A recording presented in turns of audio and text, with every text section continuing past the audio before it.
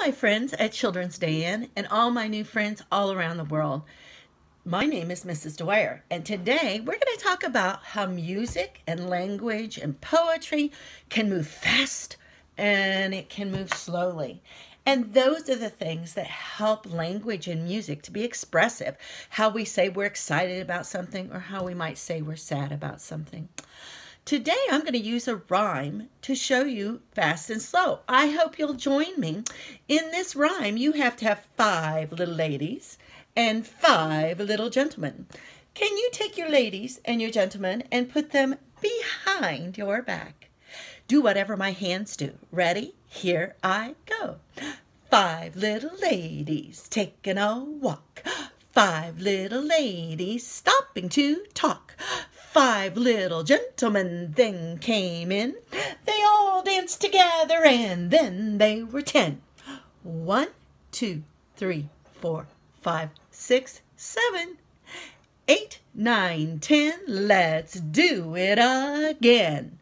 Only this time we're going to go in slow motion. Very slowly. Here we go. 5 little ladies taking a walk. 5 little ladies stopping to talk. 5 little gentlemen then came in. They all danced together and then they were 10.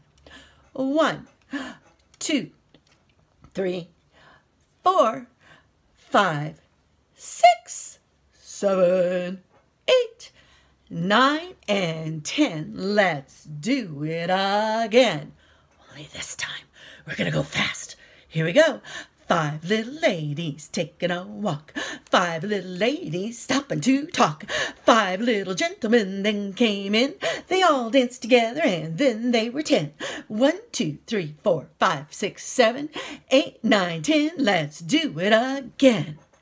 This time, we're going to go so fast that a musician would call it Presto. That means to do music very, very fast. Can you say Presto? Yeah, it's like a magic word. It's the magic word for fast music. Uh-oh, get ready. Presto is very, very, very, very fast. Are you ready? Here we go.